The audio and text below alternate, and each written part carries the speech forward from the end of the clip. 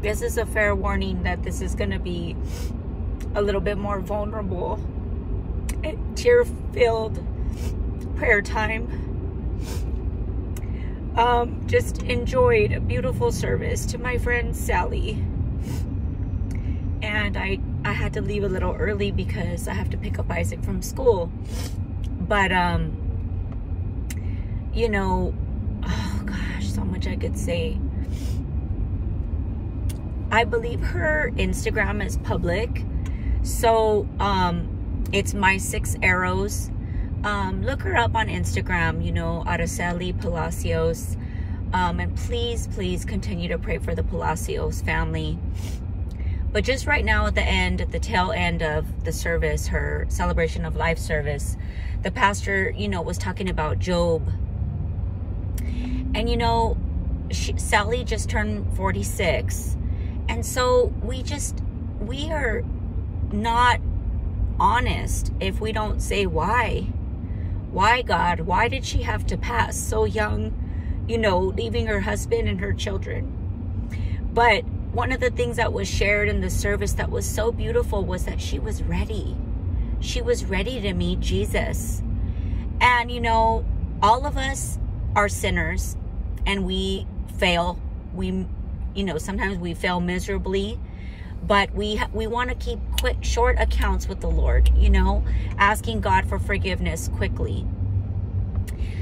But she was ready to meet Jesus. And on the one hand, I kept thinking over and over, you know, that how awful it was that she had to be in the hospital without her family around her in these last few weeks before she went home to be with the Lord. But I stand corrected. Yes, it was awful.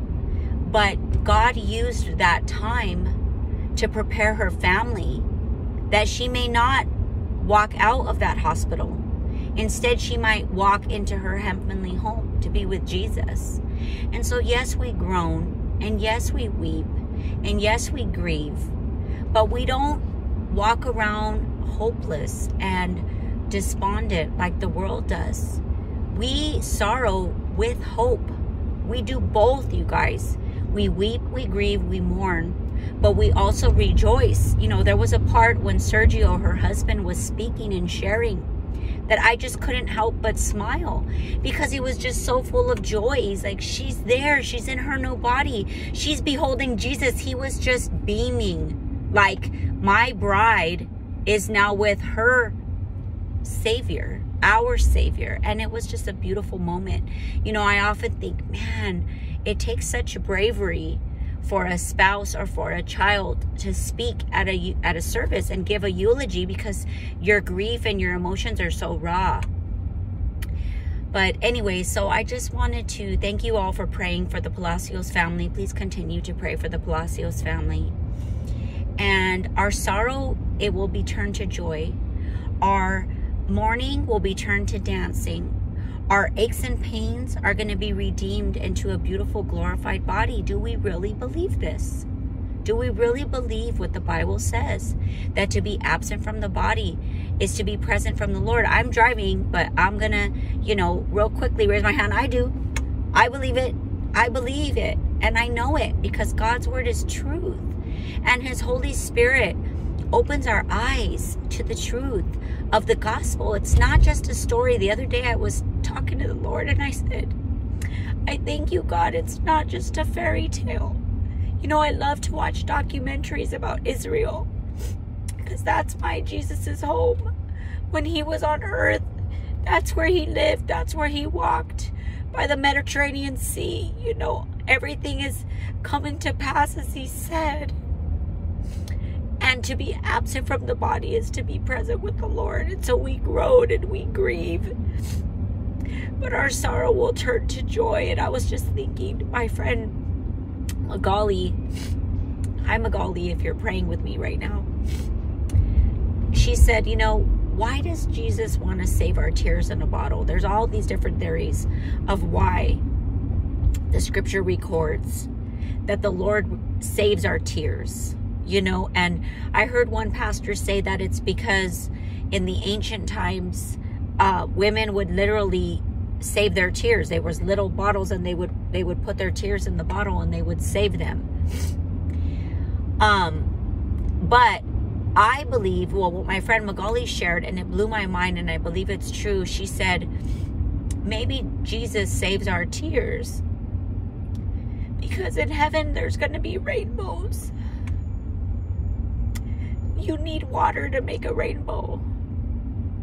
You know, which is why Hawaii is so beautiful, because, you know, like in Mammoth, there's this place called Rainbow Falls, because the water is crashing down in a waterfall, and then there's like a mist, and as the mist comes up, you can see a rainbow.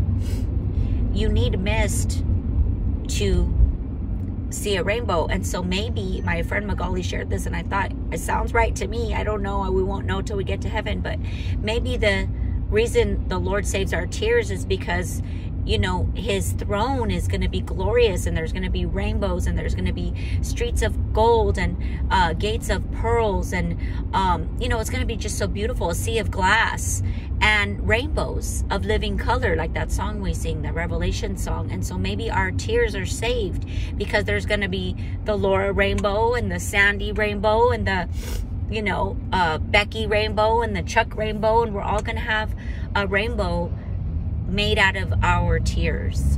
And he will redeem all of our pain, and he doesn't waste pain. So heaven is sweeter now that my friend Sally is home, and we're gonna make it there. We're gonna be there. And I love when people say it's not goodbye, it's see you soon. And it's so true, because we're going to be in the presence of the Lord too soon, sooner than later, because we know the rapture is about to happen. So be encouraged. You know, I'm crying and mourning, thinking of my friend Sally, but you may be crying with me, thinking of something else, thinking of a prodigal, thinking of a death of a marriage, thinking of someone that died recently, or maybe you're crying because I'm crying. You know, us women, we do that. If you see someone cry, you start crying, because God made us compassionate, and I love it. Shortest verse of the Bible, Jesus wept, and I'm so thankful that he wept, because he knows what it's like to feel that real pain. And Father in heaven, I thank you. I thank you that Sally's life continues to live on through her husband, through her children, through her prayers, and through her life well lived. Well done, good and faithful servant. I know that she heard those words, and the pastor said in the service today that she had the biggest smile, and she's smiling even bigger now because she's in your presence. And so, Lord, I pray that we would take that baton of faith, the baton of prayer, and we would say, Jesus loves me, this I know, for the Bible tells me so. Little ones to him belong. We are weak, but he is strong. And Lord, we are so weak. We are so weak and weary, Lord. This world is pain-filled. This world is destructive. This world is grieving, and the earth is grieving and mourning. And we just can't wait till that day when we will be with you, Jesus, in our heavenly home. And there's going to be mansions, and we are just so thankful for that day we will be with you forever and ever. And there's something going on right here. These things I've spoken to you. In this world you have trouble, but be of good cheer. I've overcome the world. There's a scripture right there, and I believe it's because there's going to be a military man that passed away going here on the 10 freeway. I don't know, but I just praise you, God, for that moment, because I saw a scripture hanging right here off of the 60 freeway in John's gospel of peace, and we need your peace, Lord. And I'm so thankful that you will give us perfect peace when our mind is fixed on you. And I read that this morning in my Bible. I thank you for your peace. I thank you for your joy. I thank you for hope. I thank you for life, Lord. To think that Sally, she gave birth to babies, she adopted babies, she served in children's ministry, she served babies. God, we get to serve, we get to sing, we get to dance, we get to come alongside people and mentor people and be mentored and be discipled, Jesus. And just life is beautiful, and I'm so thankful, and yet it's painful too. So Lord, help us to live every day that we are alive for you. Lord, make our lives an offering, a sweet smelling aroma, an incense unto you, Jesus. We pray for the prodigals. Bring them back home, Lord. Even as I was sitting in that sanctuary of Calvary Chapel, Golden Springs, and I was thinking, I bet there's prodigals in here. I bet there's people in here that don't know you. And I just pray that you would use Sally's life to draw people back to a saving knowledge of you, Lord. This is not fire insurance. It's not just, I say yes to Jesus and I get a ticket out of hell. Lord, you want to give us abundant life. And I'm just so thankful, Lord.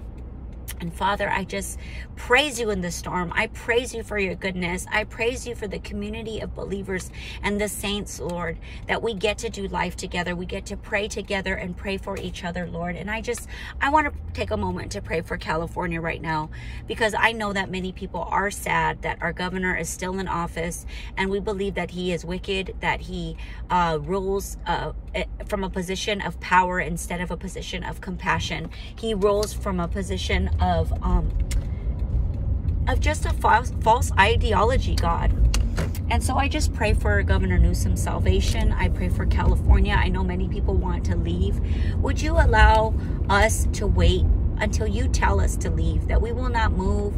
We will not move out of this state or county or location unless you tell us, unless you make it crystal clear, Jesus, that you want us to move. May we be so spirit sensitive in these last days, just like Moses and the children of Israel. When the cloud moved, they moved. When the pillar of fire stayed, they stayed. We want to be obedient. We want to be under your covering, God, that you, Holy Spirit, would govern our lives, our actions, our words, even our prayers, Father, that we would pray how you want us to pray. I don't want to pray Laura's agenda. I don't want to pray Laura's will. Father, if it was up to me, my son Isaac would not have autism. I would not be driving right now to pick him up from school, from this autism school. He would be totally healed and whole. But you've allowed him to have autism. And you've used his autism for reasons and for purposes, God, that I will never fully understand until I get to heaven. And so yet I trust you. I trust you. I trust you. And I have many friends that didn't want to get divorced, that wanted to see their husbands saved, that wanted to see their husbands repent, and they didn't. Their husbands walked away from you and they slammed the door in your face, God. Why? I don't know. I don't get it, but I know that there's a choice. And so though you slay me, Jesus, yeah, I will praise you. Though you slay us, God, we will praise you. And Lord, your yoke is easy and your burden is light. You've taken care of us through every single battle, through shutdowns, through COVID, through a pandemic, through, when Isaac was biting me and pulling my hair, and through very hard times, through the seizures when I thought that I wasn't going to be able to make it, Lord. Seeing my son with tubes all over his body, and an MRI scan that showed a giant cyst on his brain. And I didn't think I would make it, and you got me through that. There's no storm too heavy that you won't carry us through. And that's what you did for Sally. You carried her from a hospital, COVID, to heaven. She is not dead. She's alive in your presence. And when we go through trials and they are heavy, you bring us through. You bring us through. And to even see Isaac on the iPad draw a happy face because he was happy, it just blessed my heart because he's expressing himself. And to see Rebecca today with her hands lifted high, worshiping you, God, knowing that her mama is in heaven, and yet she puts her hands up and she worships you. So God, give us kingdom eyes. Help us to see like you see, God. That to be absent from the body is to be present with the Lord. In this world, it's losing its luster for a lot of Christians, and for that I'm thankful. I'm thankful for Christians that are not sitting on their hands anymore, but they're getting in the battle and they're praying and they're fasting and they're waiting on you. And they're leading other people to you, God. I'm so thankful for that, God. You've sounded an alarm and a huge wake-up call, and many, many are repenting and coming back to you. And I'm just so thankful, God. Thankful for this time, Lord. 2021. I thought for sure the rapture would happen before the election last year. And nope, we got a new president, and a lot of bad things keep happening. Jesus, Afghanistan, and I pray for those in Iraq and Afghanistan. I pray for mercy. I pray you would protect those little girls and those women and those grandmas and even little boys and innocent people and Christians that are there. I pray for the Christians here, Lord. We don't have to go underground. Not yet. We're able to praise you. We're able to worship you. We're able to bless your name in public still. So may we do it.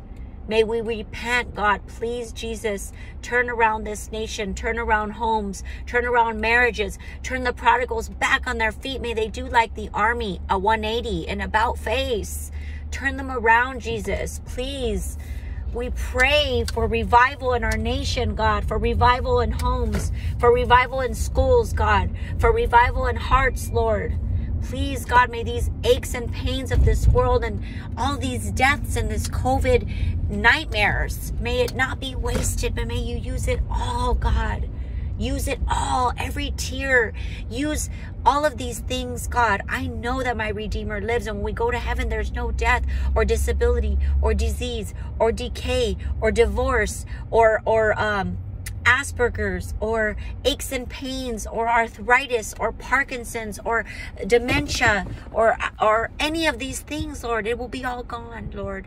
And I just thank you for the heavenly reunion, that we will be in your presence forevermore. Your word says, in your presence is fullness of joy. At your right hand are pleasures forevermore. Teach us to pray in the Spirit, God. Teach us to war in the Spirit, God. Forgive me of all my sins, Lord, of my flesh, spending too much time on social media, spending too much time on TV. Lord, I want to be with my face buried in the scriptures, Lord, just feasting on it. Even if I'm just listening to Bible in my car, listening to podcasts, listening to your word being taught.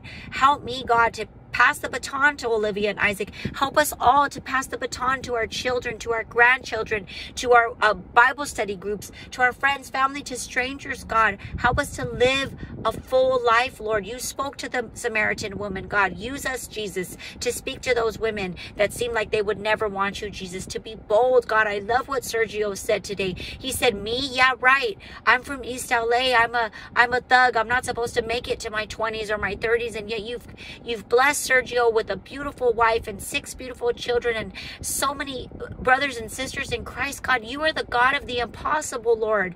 And I just thank you for that. I pray for revival. Please, God, save now. Use Olivia. Use Ontario Christian School. May you help these young kids to not be so cushy, to not be so comfortable in their life with their sports and their athletics and their academics and their homecoming dances, and all those things are good and wonderful, but that's not the ultimate thing. Jesus, you're the ultimate thing. Wake us up. Wake up the church, Lord, because I don't know how much longer we're going to have. I know you're coming soon, Jesus. Come quickly. Come quickly, Lord. We pray for repentance in Sacramento, in the White House, God. I pray against abortion, against sex trafficking, human trafficking, against abuse in homes, domestic violence and sexual abuse and tormenting and verbal abuse and so many evil, wicked things that I as a lawyer hear and they grieve me, Lord. But Jesus, you know and you see it, because you're El Roi, the God who sees. You see it all. So I pray for repentance and revival, and may you begin in the house of God. I love you, Lord. I praise you, Lord. I thank you for the gift of my friend Sally. I thank you for all my friends and family praying in agreement, locking arms for the Palacios family. I thank you for Pray With Me. I thank you for YouTube, that we could pray together, Lord. I pray against cancer, all those battling cancer and ugly diseases and grieving and mourning, Lord. We're all mourning something. We're all mourning together. But we know, Jesus, that this is not our home. That one day we're going to be in your presence, Lord. So help us to live our life to the fullest, to make that phone call, to make that meal, to send that text message, to call up that friend, that loved one, that we would be about your business, Jesus, until you call us home, Lord. We want to do your kingdom assignments, Lord, while we're here on earth. We love you in Jesus' name. Amen. God bless you guys.